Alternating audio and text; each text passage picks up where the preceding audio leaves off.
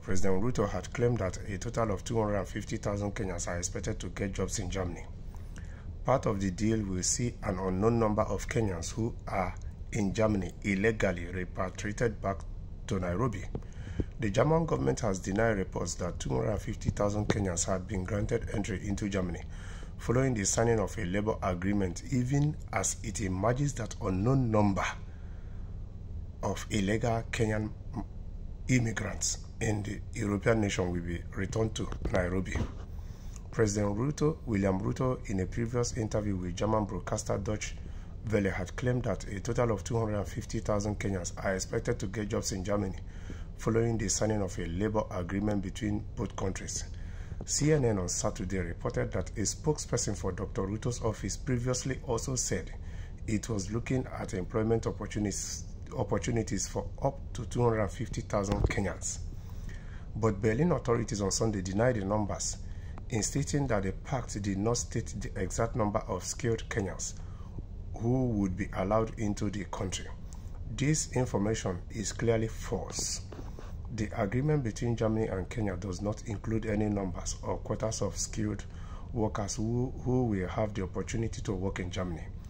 All applicants must fulfill the strict requirements of the German Skilled Immigration Act, German's Federal Ministry of Interior and Community said on X. It is also now imagined that part of the deal that President Ruto and German Chancellor Olaf Scholz signed will see an unknown number of Kenyans who are in Germany illegally repatriated to Nairobi. One of the articles in the agreement states that Kenya is obligated to cooperate with Germany by issuing the necessary travel documents and receiving its citizens once they are kicked out by Berlin. So what does it tell you? It tells you that Kenya government, equally in return, did not just accept to receive these illegal migrants who are Kenyans back like that. It means that they have sorted him out for him to accept this deal and for him to accept that Kenya is going to issue travel documents for these Kenyans to be repatriated or deported back to Kenya, and that his government is equally going to receive them.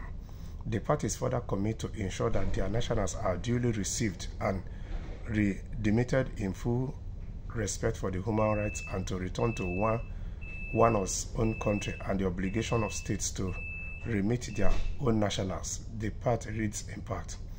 To this end, the parties shall cooperate on the identification of nationals and issuance of travel documents for safe and dignified return and redemption in the cases of persons who do not have the legal right to stay on the other part's territory, reads an article in the agreement signed by both countries.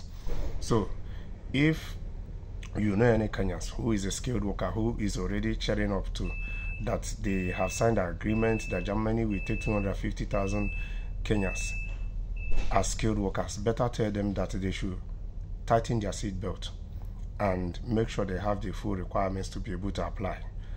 And this is also for Kenyans that are already illegal in Germany to know that their government have equally accepted to issue a traveling documents and take some of them back home. Yes.